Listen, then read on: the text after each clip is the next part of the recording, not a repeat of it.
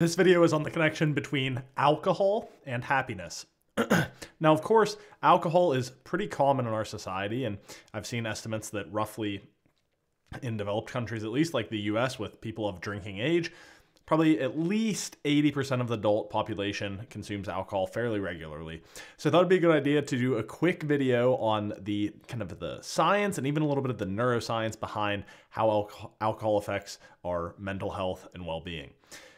So if you are hoping that this video will talk about the benefits of, for instance, having 1 glass of wine per day or the occasional drink, I have some bad news. that does not seem to be the general direction of a lot of the literature that I've reviewed in preparing this video. So I want to start by explaining, or I should say re-explaining, because there was a very helpful analysis or description given by Dr. Andrew Huberman, a neuroscientist at Stanford University, where he explained kind of in the moment how the brain responds to alcohol and kind of the psychological processing involved and how that relates to happiness. And then I'll survey a few of the studies I looked at that are a bit more of a long-term picture of the effects of alcohol. So let's start this, because this explanation was really interesting at the beginning. So you start with having some level of alcohol. You consume some alcohol. And this leads to, in nearly all people, there are a few people who don't have a certain enzyme that helps to metabolize alcohol. So those are the type of people that are going to say like, oh, I have 1 drink and I just feel kind of, ugh, it just doesn't sit with me. The small subset of people. The majority, what we see is actually a sharp spike in 2 neurotransmitters, called dopamine and serotonin. And now these tend to be associated, serotonin particularly, with kind of joy and elevated mood, whereas dopamine is kind of like energy and engagement. And so when you see this kind of sharp spike, generally we feel some level of euphoria. And I think that's common, right? You have that first sip of beer or first glass of wine, and it may not be this crazy thing, especially if you developed a tolerance, which we'll talk about, but you feel kind of like, oh, man, this is kind of nice. And that's common in all mammals. But what happens next is you have this, there's this kind of the homeostasis mechanism of the brain that try to keep everything in balance and regulated.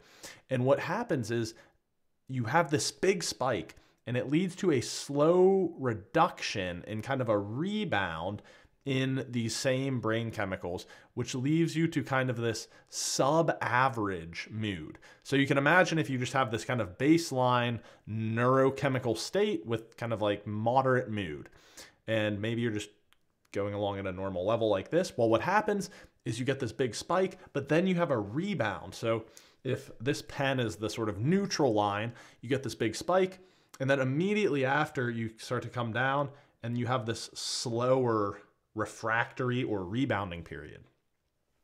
And now that is part of the reason we get hangovers, but it's also part of the reason why people tend to consume multiple alcoholic beverages. It's quite often that people don't just have 1 or 2. They may begin an evening with 1 or 2, but then every maybe hour or so, they end up having 4 or 5 drinks over the course of the night because they're trying to kind of get back up above that baseline during that recovery period of those neurochemicals.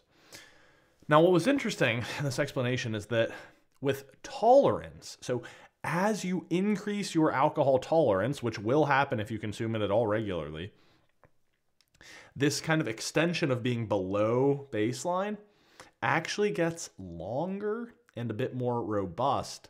And at the same time, the feel-good part diminishes.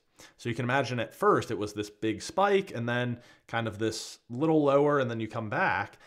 I think this is quite tragic that the spike gets a little lower, but the kind of negative crashing part is a little bit more intense and a little bit more drawn out. And you may actually find a similar example here if you're someone who's ever ingested nicotine, smoked cigarettes, a Juul, a vape, or something. Like that first hit, you feel amazing. And then if you do it all day, the hits don't really have that same effect and you just kind of feel a little weird. Well, it turns out some of the neuropsychology behind tolerance, this is how that works, is you kind of get, as you build up a tolerance to this chemical, you get less and less of the good kind of pleasure in that dopaminergic and serotonin release, and you get more and more of the kind of refractory rebound pain period. And so what can tend to happen tragically in some cases is that you want to drink more and more to get that feeling back.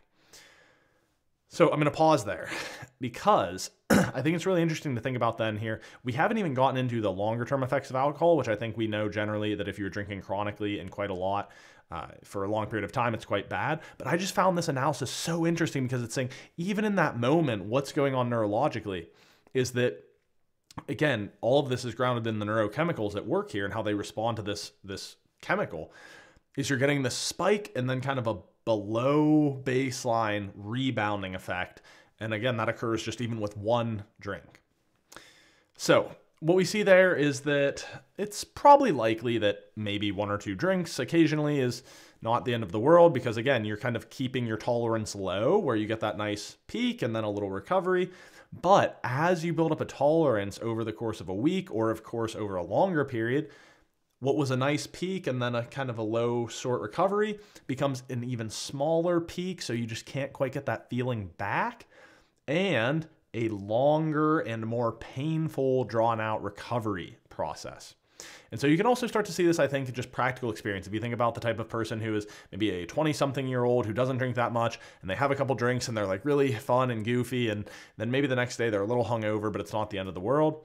Whereas someone who is a very like chronic, maybe 50-year-old alcoholic, they seem to just drink and drink, and it's almost like they're trying to do it just to feel normal, and they're sort of miserable as they do it, and then they're always feeling like shit.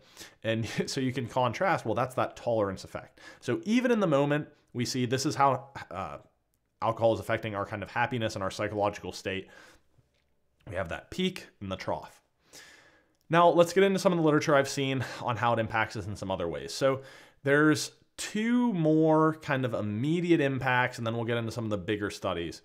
So 2 other potentially problematic impacts of alcohol on mechanisms that support happiness, not talking here so much about the neuroscience, so to speak, or the happiness state directly, but mechanisms that support it, relate to our stress and our nervous system particularly, and our gut microbiome. So I won't go too far into the literature here, but it's been shown that there's something called the HPA axis, which is kind of this switchboard that connects a lot of our psychology to our physiology, and that is the axis that processes stress. So you can imagine cognitively right now, if I think about all of these emails I have to get to, or maybe there's one that I forgot that was really important, it creates an immediate physiological change in my body. My shoulders kind of tighten, my breathing elevates, my heart rate increases. So this axis kind of connects those two. And we see that regular consumption of alcohol tends to affect the HPA axis in a way that makes us experience higher levels of stress when we are not drinking. So it's kind of this almost like an antidepressant or an anti-anxiety medication, meaning that it's a chemical that we ingest that's increasing our stress instead of reducing it. And at the same time, we see negative impacts of alcohol on the gut microbiome, which has been shown to be absolutely critical. It's sort of an emerging area of science at this point, but it's been shown to be absolutely critical for the functioning of our overall health and well-being. So you have 2 other mechanisms through which alcohol has been shown to be fairly detrimental to our health and happiness. And finally, I tried to kind of zoom out and get some big picture studies, and I often look to things called meta-studies, which are studies of studies, where they look at multiple different things, or at the very least, these larger sample studies. One that I found that was a lot of these, well, maybe say unfortunately, I think it's a good thing to study. A lot of them are looking more at just health, which is important, but saying, well, what are the effects of alcohol on long-term health and longevity and all-cause mortality, which basically means how likely you are to die at any given moment.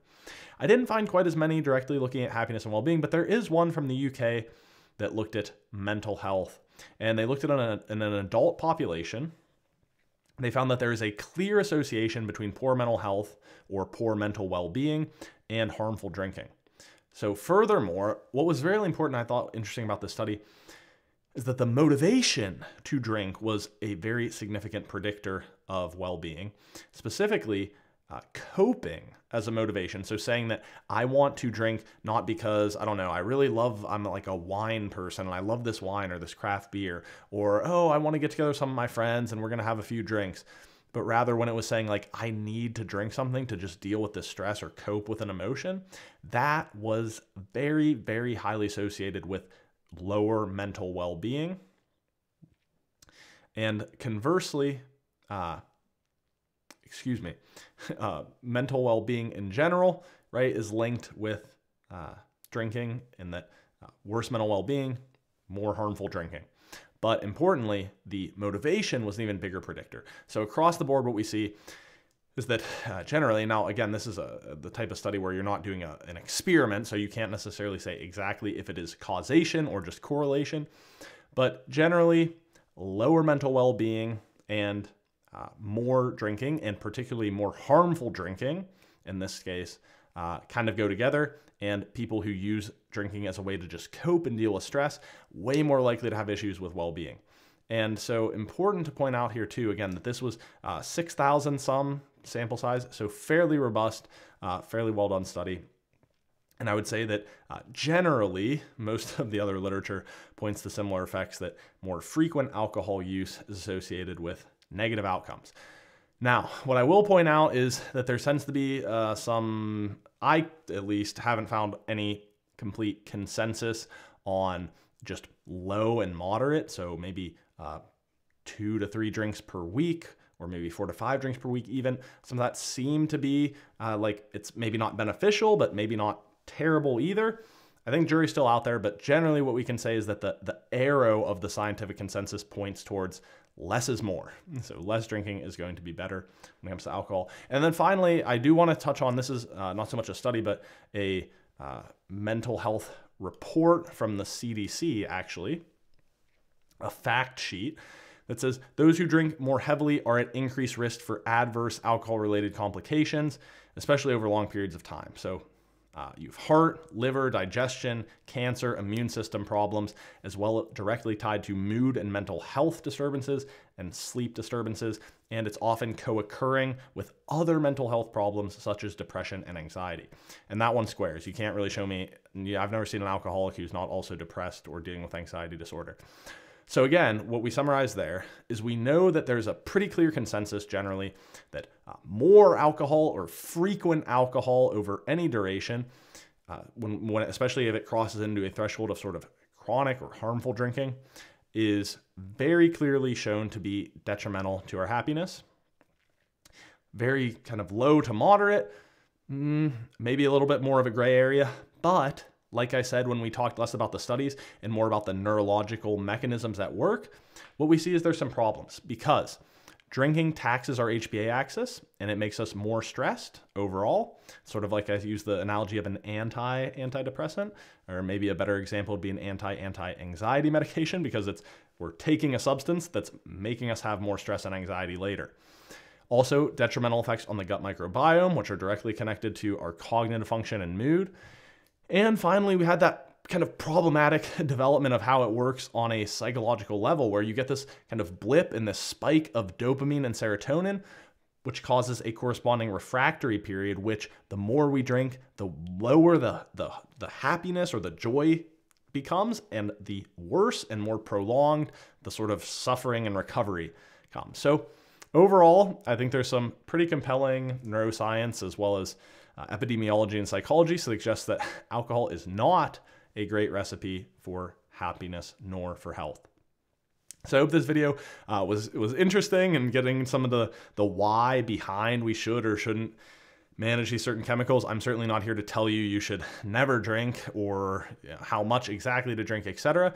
But it's worth examining some of the literature here and some of the mechanisms that kind of connect the dots between alcohol and happiness. So hope this video was helpful. As always, you can find practical tools from both the art and science of happiness to help you be at your best in work and life. Here's a video that YouTube suggests you'll like from my channel.